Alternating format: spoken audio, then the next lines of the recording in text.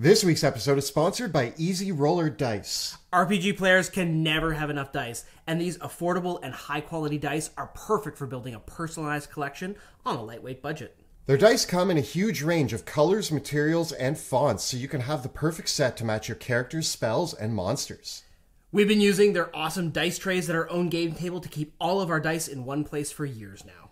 Visit EasyRollerDice.com or follow the links in the description below to visit their online store. You'll also find below our discount code, which you can use to save on select purchases. And now, on to this week's episode. Greetings, my name is Monty Martin. And I'm Kelly McLaughlin. And we are the Dungeon Dudes. Welcome to our channel where we cover everything Dungeons & Dragons, including advice for players and guides for Dungeon Masters. We upload new videos on Tuesdays and Thursdays, so please subscribe to our channel so that you never miss an episode. Today we are talking about how to build a Divine Soul Sorcerer in Dungeons & Dragons 5th edition. This is one of the coolest subclasses available to sorcerers in D&D 5e, adding a touch of divine power and access to the cleric spell list to one of the most flexible but incredibly focused classes in the game. One of the limitations of the sorcerer is the limited spells known that you get, and this problem persists even more with the Divine Soul, because with access to two amazing spell lists, it can be really hard to decide which ones you're going to take. And one of the keys is which metamagics you have and how your spells integrate with that. But by blending the arcane and divine, the results can be quite potent indeed. There's a lot to discuss, so let's get rolling. So let's kick things off with a quick review of what you get as a Divine Soul Sorcerer. First and foremost, you get the entire cleric spell list as an option for you to take spells from as well.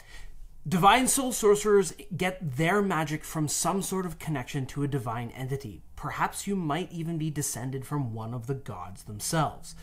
So you'll be able to choose any spell from the cleric spell list whenever you gain a level or retrain. In addition, depending on the exact source of your divine power, whether it is good, evil, chaotic, or lawful, or neutral, you get one additional spell, which can either be Cure Wounds or Inflict Wounds for good or evil, Bane or Bless for chaos versus law, and if you're neutral, it's protection from evil or good. You can actually retrain this spell out for another spell on the cleric spell list in the same manner that all sorcerers can retrain their spells whenever they gain a level. You also gain Favor of the Gods, which allows you to add 2d4 to an attack roll or saving throw once per short rest. At level 6, you gain the Empowered Healing ability, which allows you to spend sorcery points to re-roll the healing dice used to determine how much a creature within 5 feet of you gets from healing. What's interesting about this ability is that you can use this to empower both your own healing spells and the healing spells of your other party members, which creates an interesting situation because with your such limited spells known, you might not want to load up on a lot of healing spells with your Divine Soul, so making sure you get the most out of them is really important. At 14th level, you gain Otherworldly Wings. You now have wings and a flying speed and can fly around the battlefield.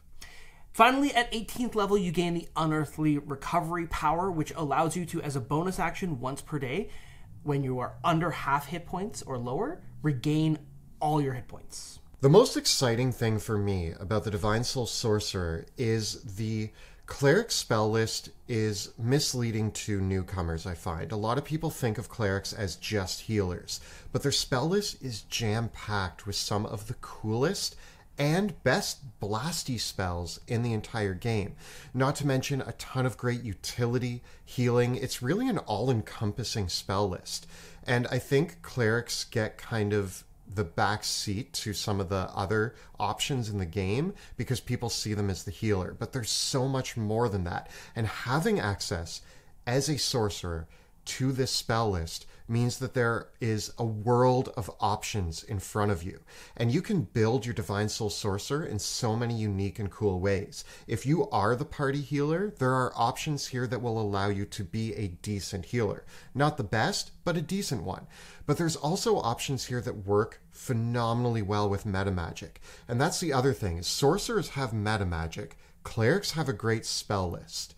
You combine these together, and you get a really interesting character on the battlefield that no other class or subclass can really perform the same things that this one does. I also think the Divine Soul Sorcerer has a wealth of role-playing opportunities for playing one. On paper, the Divine Soul kind of reads like a holy or good aligned character, but there's no reason why that needs to be the case. The gods of the worlds of Dungeons and Dragons are fantastically diverse. There are gods of trickery, magic, dragons, fire, storms, and the combination of the cleric spell list and the combination of the regular sorcerer spell list allows you to capture the flavor and feeling of all sorts of different divine entities. Your character doesn't need to be a divine soul of a holy rolling deity of good, light, and happiness. They could be a pretty dark entity that animates the dead, uses psychic and necrotic spells, and really represents those evil or trickery sort of forces that exist in the world. I also really like, just conceptually, the idea of a divine soul that is empowered by the gods or goddesses of magic themselves in the setting. It's a really, really natural thing. So you can actually blend this arcane divine element in a really cool way as you roleplay your character and decide how much they embrace their divine origins or ancestries, or how much they try to reject that and buck the trend, maybe using this divine gift in a way that runs counter to the deity's purposes. Speaking of ancestries, let's go over some of the options for ancestries and talk about which one fits the Divine Soul Sorcerer the best. Now, of course, if you are using the new rules presented in Tasha's Cauldron of Everything, almost any character ancestry can move its ability score increases around to get that really, really juicy bonus to your charisma score, which I think everyone's going to want. Inherently, there are lots of great player character options that come with that naturally, such as the Aasimar or the Tiefling or even the Dragonborn, which would all be great options. I am particularly still partial to the half-elf as well. I think that all of these characters as well very much embody the kind of mixed ancestry, divine magic getting in the bloodline sort of flavor, and an Aasimar or Tiefling Divine Soul is completely on point to represent this.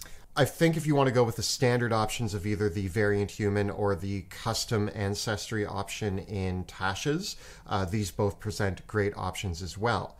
But while we're discussing using the options in Tasha's, I think we need to make a case for the Mountain Dwarf as well. Yes. Not only does the Mountain Dwarf, now with being able to mix and match where your ability score improvements go, you're getting a +2 and a +2. So you can do Charisma and Constitution to make sure you have those two down. But on top of that, the Mountain Dwarf gains proficiency with Medium Armor, which on a sorcerer is going to be extremely valuable. Yeah, if you can fill out your medium armor with a +1 or +2 dexterity bonus and slap on some half plate or a breastplate, this is really going to boost the AC of the Divine Soul Sorcerer and allow them to have a little bit more of the resilience that you would associate with a typical cleric, because many cleric spells, some of the best ones, are quite short-ranged. So you might be getting pretty close up to your enemies to make the most of them, and having that big, beefier armor class is really going to help, and it's going to save you having to spend your precious spells known on spells like Mage Armor and Shield just so you can stand up on the front lines. One reason to look at the variant human or the Tasha's custom lineage is that they both start with a feat option for you, and the sorcerer, Divine Soul Sorcerer, loves having feats. Let's talk about some of our favorite feats and why we would pick them up. I think that Tasha's Cauldron of Everything was very generous to sorcerers, especially Divine Souls, and there are 5 feats that I would strongly consider that were all introduced in Tasha's Cauldron of Everything, that it's really hard to not want them for your Divine Soul. Now, some of these choices might be because we just love these feats in general, and they go well on almost any character, but I'll start things off with Telekinetic. Yes. You're kind of not really doing anything that amplifies the sorcerer specifically here, but Telekinetic is a nice addition to a spellcaster.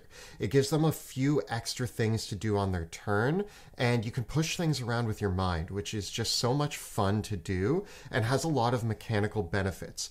It feels at home on a sorcerer. Also, its cousin, Telepathic, both of these feats come with a +1 bonus to Intelligence, Wisdom, or Charisma. So you can use these to pump up your primary casting stat while getting up some really useful abilities. I also want to mention Fey Touched and Shadow Touched. Both of these feats also allow you to get a +1 bonus to your charisma, intelligence, or wisdom score, but they also give you additional spells known. You can use these spells once per day without using a spell slot, but then you can use your spell slots to cast them normally. Fey Touched gives you Misty Step, and Shadow Touched gives you Invisibility, and both give you a first level spell of your choice from a limited selection of schools of magic. But this actually is a great way to get a spell like Hex, or Disguise Self, or Cause Fear, or Dissonant Whispers, all of which are great spells for sorcerers. So I think that these are all worth looking at. They're great options for both boosting your charisma and expanding your sorcerer's options. They all help you kind of get around that very limited number of spells known that the sorcerer really buckles under, especially at early levels of play. Another one that is key for sorcerers is going to be Metamagic Adept. This allows you to take extra metamagics. Now, on any other class, it's actually not as useful as it is on the sorcerer. The sorcerer being able to add more metamagics to their roster is just going to open up even more possibilities for your spell casting, which is something that the sorcerer really wants. If you take Metamagic Adept at level 4, you effectively double the number of metamagic abilities your character has and increase your sorcery points by 50%. That is a massive character boost, and flat out, I think Metamagic Adept is an absolute must-have for every single sorcerer. And it's very hard to not take it because it's so good. Yeah. Some other feats that we think are just great classic picks for the sorcerer are things like Warcaster, Inspiring Leader, and Ritual Caster. These three feats are kind of the bread and butter feats of a lot of spellcasting classes and are going to benefit your sorcerer here as well. Me personally, with my sorcerer, I'm almost certainly going to take either or of Shadow Touched or Fey Touched, and either or of Telekinetic or Telepathic, and Metamagic Adept. If that hasn't already boosted me up to 20 Charisma, I will probably take the ability score boost from there, and then I'll see what else I can pick. It's really, as much as I love Warcaster and Inspiring Leader, I don't ever see myself taking these feats as a sorcerer at lower levels of play, especially with Warcaster, because sorcerers innately have proficiency in Constitution saving throws, so making their concentration checks is not as big a problem for them as it is for other casters. Let's get into the real meat of why we're all here. Let's talk about the metamagic options and the spell selections. Now, we've talked about the sorcerer in great detail in other videos. We have a video on the metamagic options, which you can check out right up there. And we have also done a video on the spell selections from the sorcerer list as it stands, which you can also check out right up over there. So for today, we are going to focus on what metamagic options pair with the cleric spells presented in meaningful ways. We hope that combining all of these together will give you a really clear picture of how to build not only a sorcerer, but a sorcerer who has access to the divine magic of the cleric. Think of it kind of as like a divine pairing. It's a divine pairing of wine and cheese, but the wine is divine magic and the cheese is sorcerer magic. Of course, with any sorcerer, you're going to be really tempted to take the typical standby spells like Web, Fireball, Counterspell, Haste, Polymorph, Banishment, and Dimension Door. But then balancing those great choices against the cleric spell list is really hard. Chances are with your cantrips, you're going to look at all the standard options presented to the sorcerer, and there's a lot of great options there. But you should also consider looking at Guidance and Toll the Dead from the cleric list. Both are excellent choices that feel really appropriate for a Divine Soul sorcerer. Now, I think the biggest candidate to use with the cleric spell list for the sorcerer metamagic is actually Twin Spell. There are a lot of super juicy cleric spells that are normally single target, and being able to twin them is pure money. So let's talk about what some of those ones are. I want to kick things off by just saying how good Guiding Bolt is as a twin spell. Yeah, Guiding Bolt is already a great spell choice, even if you don't have Twin Spell. Not only does it do a good amount of damage, but it gives the next person who attacks the target advantage on their attack roll. So by twinning it, you now get to deal out twice the amount of damage, and you have two targets that the rest of your party can wail on with advantage, making it way better. So that is our first choice. I also want to bring in here Healing Word. Oh, yeah. Healing Word is your wonderful spell that if a character is going down or has gone down, from a distance, you can get them back into play. If you have 2 characters go down, you're in trouble. But with Twin Healing Word, you're not. I also want to point out the possibility of doing a twin revivify. Yes. It's really bad. If you have a double KO and twinning revivify, that would be an awesome moment in a campaign. But with those spell options and the twinned metamagic, what you're doing is you're turning the Divine Soul Sorcerer into the most life-saving character. Revivify is great and a great lifesaver. So is Healing Word. Twinning them with the Sorcerer is outstanding and will change what seems like a dire situation at the table into a triumphant situation. This also works really, really well with spells like Greater Restoration and Heal, Yeah. which are just made so much more efficient by the ability to twin them. It's not often that you're going to need that much healing, but twinning a heal spell is a hefty cost. It's a 6th level spell slot, and it's 6 sorcery points. But if you need that much healing in the middle of battle, you're going to be glad you brought that along. Yeah, and I think Twin Spell in general is a metamagic that actually ranks 3rd or 4th on my list for most sorcerers. But when we look at the Divine Soul, it jumps up to one of the first choices that I would take. Another great metamagic option for the Divine Soul Sorcerer might be the Extended Spell metamagic, specifically using this with spells like Aid. Clerics have a lot of great buff spells in their roster, and being able to amplify the length that those are going to last can have a really major impact on the adventure. Yeah, one of my favorite uses of the Aid spell with Extended Spell is actually the fact that Aid lasts 8 hours, and Extend Spell takes that to 16 hours. So you can actually cast the spell with the metamagic before you take a long rest, and the spell will stay in effect during the next adventuring day, allow you to roll things over. Similar to how you can roll over a hero's feast, because it lasts 24 hours. This is a really great way to buff up your party on a long-term basis and kind of fire and forget with Extended Spell. And because Extended Spell is so cheap as a metamagic, there's a lot of great other buff spells like Freedom of Movement and Death Ward that don't require your concentration, that last normally just for an hour, but getting twice as much duration out of them can be really good in a long-haul adventuring day. We also have to recommend things like Subtle Spell, Empowered Spell, Quicken Spell, and Heightened Spell, which are all really great options, although they're great whether or not you're playing the Divine Soul. But keep in mind some of the spell combinations that you can do using these metamagics, and the way that that opens up when you have access to 2 spell lists. Now, there's actually a handful of cleric spells that you might want to take with your Divine Soul Sorcerer because they are so amazing, but they actually don't play well or interact at all with your metamagic. So this is a tricky choice because you want to make sure that if you take these spells, that you still have taken other spells that match with your metamagic well, but these are strong contenders. My first option is Spiritual Weapon. This is one of my favorite cleric spells, and honestly, anybody can benefit from an extra weapon flying around the battlefield. So with Spiritual Weapon, you cast an attack as a bonus action, so this actually doesn't help the Quicken Spell argument at all. You might still want Quicken Spell later for some other great combos that you can put into play here, but this actually makes less of a case for taking Quicken Spell because you now can weaponize your bonus action with Spiritual Weapon. Yeah, if you were quickening a spell just to toss out a cantrip before, being able to take Spiritual Weapon in this way largely negates the benefit of ever doing that. So I find that with my Divine Soul Sorcerers, I prefer taking Spiritual Weapon and just ignoring Quicken Spell until much higher levels when I can use it with things like Sunbeam or Telekinesis. That's when it becomes really, really good. And just having Spiritual Weapon as a nice standby all through my career. Another spell that I totally love for Divine Soul Sorcerers off the Cleric spell list, though, is Spirit Guardians.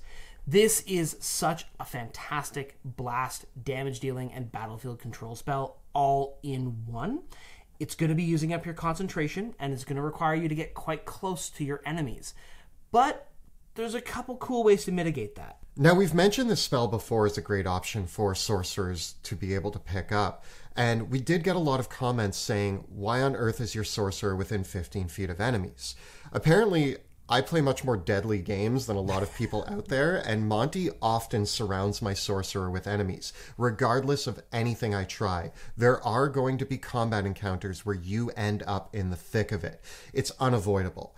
On top of that, Spirit Guardians doesn't affect your allies. So there is a really great way here that you can put your allies around you, cast Spirit Guardians, which also slows the movement of enemies that enter it. So it is actually a shield preventing people from getting to you, while your paladin and fighter and other sorts are around you fighting the enemies who get into range, and you move around with them on the battlefield. It can actually be a really potent option, and you're using your allies as the meat shields while you keep everybody safe with Spirit Guardians. I think there are still a million cases to be made on why Spirit Guardians is a great choice for a sorcerer to pick up. And yeah, if you're playing in a campaign where you're at the table with 8 other players, and you have Spirit Guardians, but you're never getting into combat because everybody else is blocking enemies from getting to you, then maybe it's not the best choice. But if you're playing with a smaller group, chances are you're going to end up surrounded at some point, probably multiple points in the campaign. And this spell could save the day and save the whole party and help out a lot on the battlefield. Honestly, at higher levels of play, that Mountain Dwarf Divine Soul Sorcerer flying around with wings is feeling pretty tough. You're going to have a pretty respectable AC, especially if you take spells like Shield to boost it up when you need it to. And with the flying speed that you get from the Divine Soul, you can hover out of enemies' reach because the radius of Spirit Guardians is 15 feet. So you can just kind of fly over their head, and if they don't have any ranged attacks or any way of reaching you in the air, they're just going to be sitting in your Spirit Guardians with nothing they can do about it. So there's lots of great play around this, and I just find that ultimately the Divine Soul rolling out there with the standard cleric package of Spirit Guardians, Spiritual Weapon, tossing down Toll the Dead or Sacred Flame or Firebolt, you can really rack in the damage there, and it's a really great way to get a lot of damage on the board. Another spell that I think needs to be considered here that isn't on the sorcerer list is Animate Dead. Oh my god. And there's a lot of animating dead that can happen. This, along with other spells like Create Undead that are available to the cleric, are really cool ways to bring your sorcerer into a more necromancy sort of build. And the cleric spell list offers that. Why would you need the fighter or the barbarian to protect you when you have a meat shield of undead minions protecting you while you cast Spirit Guardians? Right? If you cast Animate Dead and you get your little army and you cast Spirit Guardians and just walk around the battlefield with an undead army inside of Spirit Guardians, yeah, you do want to get into combat there. And if the bad guys are like, oh, I'm just going to fireball you, well, you're a sorcerer with counterspell. When we were looking at our high-level sorcerer spells, both Kelly and I observed that the 7th and 8th level spell selections for sorcerers are kind of middling. And so Divine Word and Holy Aura are 2 great contenders that when you put them up against the other spells available to high-level sorcerers are really good options to consider. I might even consider taking other spells like Word of Recall or Hero's Feast with my Divine Soul Sorcerer as well. I'm still going to take Wish with my 9th level spell slot, though. That's fair. The 9th level spell slot, it's hard to beat Wish, but there are some more options presented from the cleric spell list if you get up that high. I also think there is a case to be made that if you are one of the only spellcasters at the table, this opens up an avenue that is usually only suggested for the wizards, but it's actually on the cleric spell list as well, and that is a lot of the divination magic. If you want to play into that and build a character who is a great diviner, you get access to things like scrying that are not normally available to sorcerers. And so you can build a really cool divine sorcerer. The blend of the sorcerer and cleric spell list opens up some really potent combinations and some really interesting strategies. I think the biggest downside to all of this is that while you still have a lot of flexibility in your choices, I always feel that my Divine Soul Sorcerers have been quite narrowly focused. So you really have to focus around a couple core strengths, because in the marriage of those 2 combinations, you're going to be able to do a handful of things really, really, really well that are going to be adaptable to many situations, but you might not have the smorgasbord of options, especially compared to many of the newer sorcerer subclasses like the Aberrant Mind and the Clockwork Soul. For me, while the Divine Soul absolutely remains one of the strongest sorcerer subclasses, it is absolutely still a challenge to build and play one. Hopefully some of this advice helps you out. One of the things that I love about the Divine Soul and the Cleric spell list is that it actually opens up this world of wizardly type things that we thought were only exclusive in that realm. Things like creating a sorcerer who leans into necromancy, or a sorcerer who leads into divination. These are things that have opened up because of the addition of the Cleric spell list. However, as Monty said, one thing that you always need to consider is that the wizard and the cleric are kind of like Swiss Army knives. They always have 1,000,001 solutions to every problem because of the vast options they have within their spells and the large amount of casting that they get to do. Sorcerers are more refined than that, and so choosing your specialty, deciding on how you're going to portray your Divine Soul Sorcerer, what avenue you're going to take, finding the right mix of all of these elements is going to allow you to create a powerful and potent character for your adventures. So this has been a look at the Divine Soul Sorcerer in Dungeons & Dragons 5th edition. If you have any experience playing a Divine Soul Sorcerer, tell us about it in the comments below. The videos that we create on our channel are made possible thanks to the incredible generosity of our Patreon supporters. If you enjoy the work that we do here on YouTube, please consider joining our Patreon community and chatting with us in our Patreon-exclusive Discord server. You can find out how you can join it by following the links in the description below. And also, our live campaign, Dungeons of Drakkenheim, is coming to Kickstarter. We've partnered with Ghostfire Games to bring this campaign to life as a 5th edition module. You can follow the links below to join the mailing list to be up to date on all of the information involving this Kickstarter, which is launching later this year. And don't forget to check out our live play in the Worlds of Drakkenheim, which airs Tuesday nights at 6 p.m. Eastern on our Twitch channel. You can find all the previous episodes right up over here. And we have plenty more guides to the various classes and subclasses in D&D 5e right up over here. Please subscribe to our channel so that you never miss an episode. Thank you so much for watching, and we'll see you next time in the dungeon.